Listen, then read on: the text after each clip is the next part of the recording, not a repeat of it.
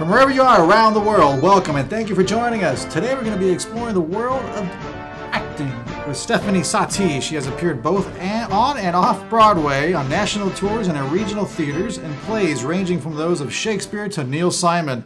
She recurred on TV shows The Wonder Years, The Practice, Beverly Hills 90210, General Hospital, All My Children, and many more. We just don't have time to cover them all. So let's welcome Stephanie Satie to the Circle. Welcome to the Circle. Thank you. Thank you for joining us. The interesting thing about you, as I approached you to be a guest on the show, one of the things that fascinated me, we've had actresses on before, but you have a distinct talent. You're able to do it on TV, but also in theater. And that's one of the things I wanted to cover. What's the difference? Theater is so alive. It's risky. It's risky. Every day it's new. Every day, even though you may have established exactly how you're going to do a play, it's new, and then you discover things and you get a run, and if you're running for a while, suddenly you have a new thought around the 6th week of the run, and you wonder how you ever went on stage without that thought. So it's great in that it gives you more. A very long run, you have to fight against rote a little bit. Let me ask you this. Yeah, that's actually an interesting point. So let's say you're in a scene on theater, completely naive here. So you're in a scene, and all of a sudden, another word pops in that you feel would be better for that particular moment. Do you have the liberty to do that, or do you have to stay with the script? Stay with the script. Stay with the script. I mean, when you say it pops in, it may pop in because for some reason or other you've forgotten the word. But no, you don't rewrite the script. And even when I do my solo shows, I don't want to rewrite my own script. And actually, you have a legal obligation to stay with the script, or you could, they could offer, send cease and desist letters. I mean, I don't think that happens in professional theater because people stay to the script. And how long does it take you to memorize like a scene? It depends. When something is really well written, and sometimes it just flies off the page.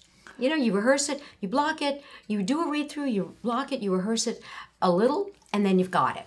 And I'm pretty quick. Some people, they're instant, practically photographic memories. Other people take longer.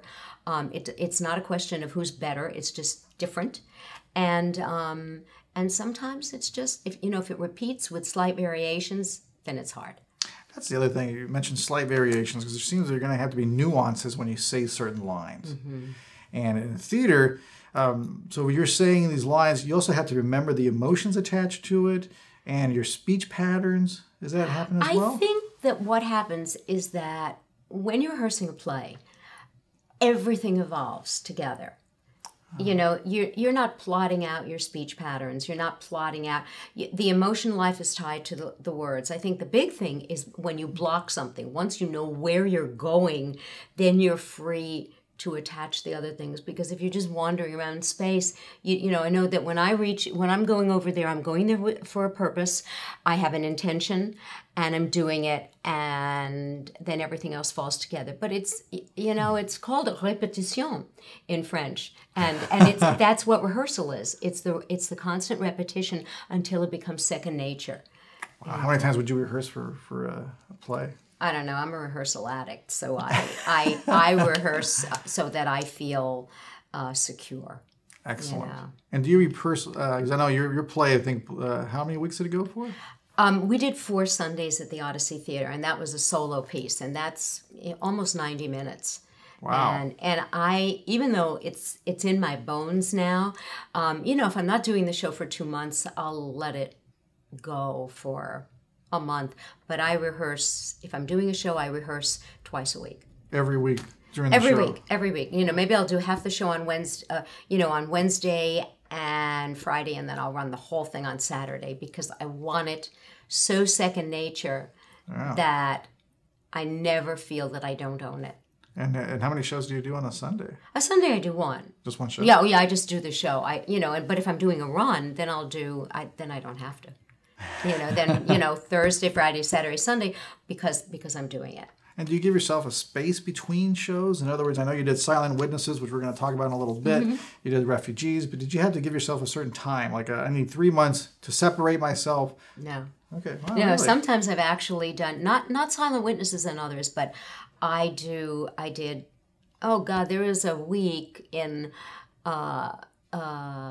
Sonoma County. I was doing libraries and universities, and one day I did Refugees in the morning and Coming to America in the afternoon. Really? Yeah, One day? yeah, one day. Jeez. That's amazing to change gears. Yeah. So if you don't think acting is tough, boy, I tell you, that's tough. It's fun. Yeah, great stuff. And we're going to cover Silent Witnesses in a little bit. So let's go over to TV for a second, and then we'll go back to theater. Sure. But TV had an interesting, I have to bring it up with some of these shows I loved. The Wonder Years is one of my favorites. You were on Beverly Hills 90210. I also liked it. Sorry, I do. I enjoyed it quite a bit. How different is TV? Because you do get to retake. Well, you do if it's a good, expensive show and they have time. Interesting. With some of the soaps, I mean, it's not that they're not good. Their schedule is the guy who's sitting next to you in makeup, and you're in a scene with him. You may be running the lines, blocking it, and then taping. Oh. I mean, it may be that fast. Wow, really? Yeah, because they've got a lot of scenes to do with a lot of actors. With some, you do get to redo it when you have the luxury of time, but sometimes you just don't. Or you might be shooting outside and you're losing daylight. So now you have a diversity that I also looked at. Was kind of intriguing. The Wonder Years, you dealt with children. Yeah. It was really centered on the boy most of the time. Yeah. How was that for you? Was that different than like The Practice, which was a much more serious kind of show? Well, I didn't recur on The Practice. I just did one episode on it. Wonder Years was wonderful. It was a wonderful show. It was beautifully written. It was beautifully conceived, and the actors were wonderful. And and on that show, I was a character. I was Ida Pfeiffer. We were the family with the glasses. We all wore glasses, and the husband was an optometrist. So we knew who we were, and so that when they wrote scenes, they wrote them for us once we were cast. So they knew who we were, we knew who we were, and it was never an awkward fit.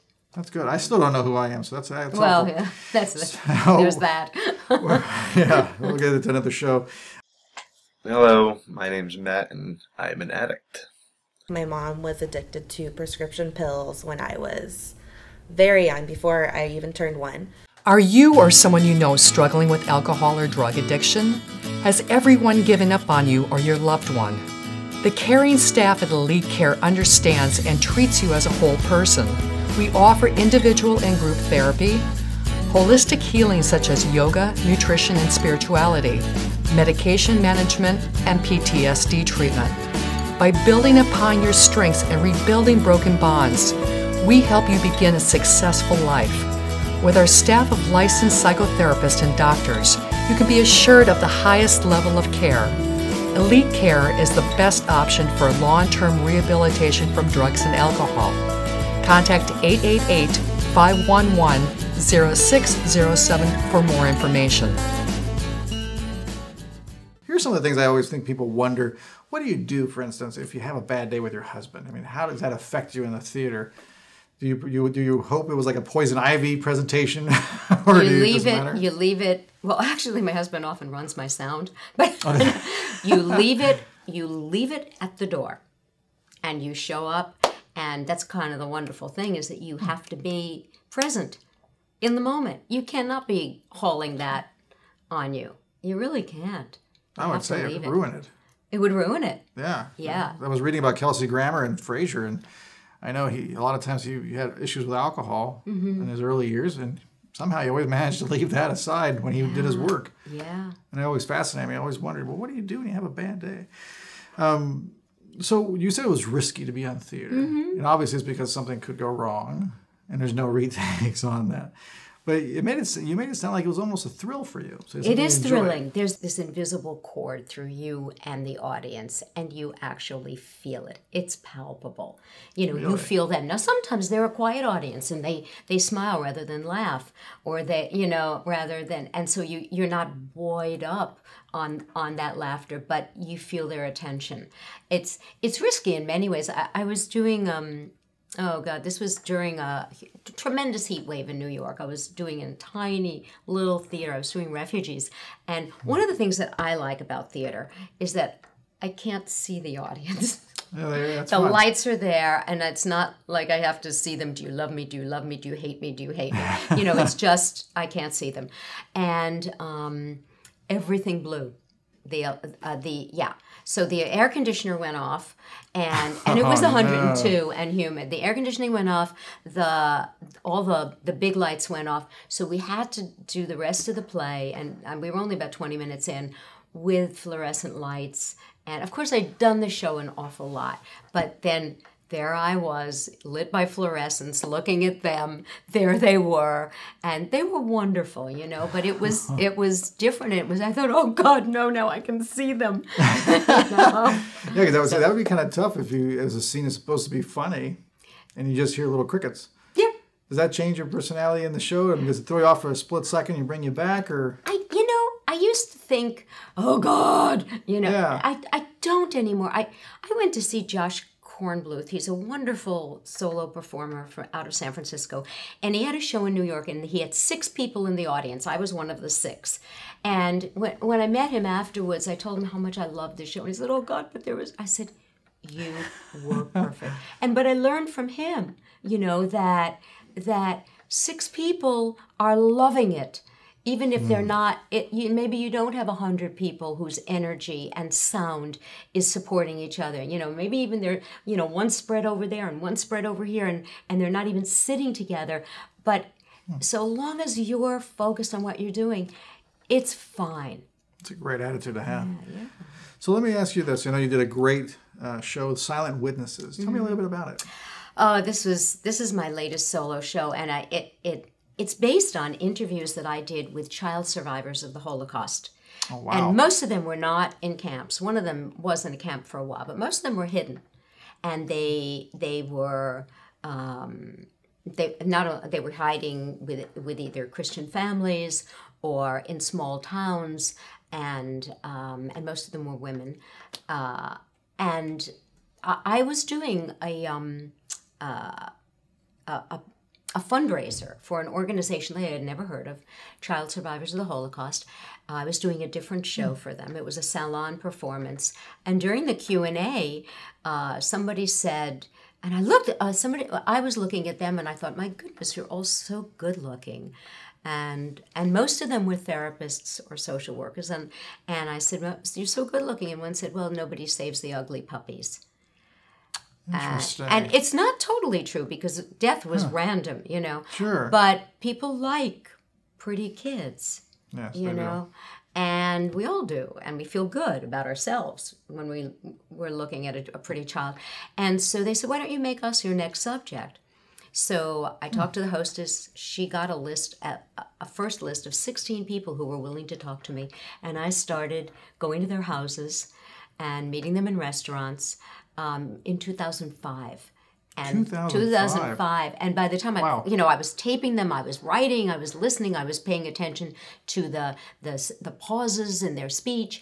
And it could have been the Mahabharata. It could have been 10 hours long. So I had to condense it into something handleable. And that took, I don't know, I think I did the first early readings of it in 2012. And I had so many versions, maybe 20 versions. First for myself, then for 5 women, then back to myself again. And it went so well that we just kept fine-tuning it, Anita, my director, and I. And by 2013, we put it up. We went to New York to the Solo Festival and sold out, and they invited us back. Then we went back last year. We won Best Documentary Script. We won an award from the Coalition, Women in the Arts and Media Coalition. Wow. And so we're hoping to, keep it in theaters, because this one needs to be in theaters. It needs lights. It doesn't have to have it, but it really does better in a theatrical space.